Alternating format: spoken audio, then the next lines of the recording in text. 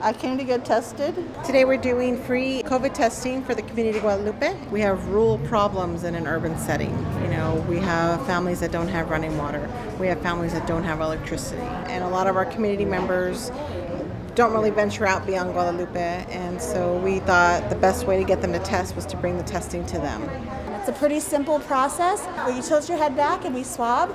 We want to collect some of the mucus from your nose, and then it goes into a test tube, and off it goes for testing. I brought my father, came with my brother, and then my two of my kids to make sure that we're safe. Also, to keep we've been keeping an eye on my dad because of he has a lot of underlying conditions, so we've been keeping an eye on him. We're handing out gloves today to community members that are requesting them.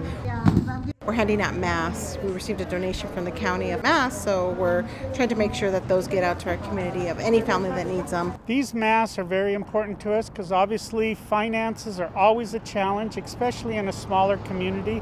So every donation we can get for masks or any other supplies is always very valuable. Maricopa County has been a really great partner in this. They actually donated a substantial portion of suits that allowed us to do testing safely today for our medical assistants to do the swabbing.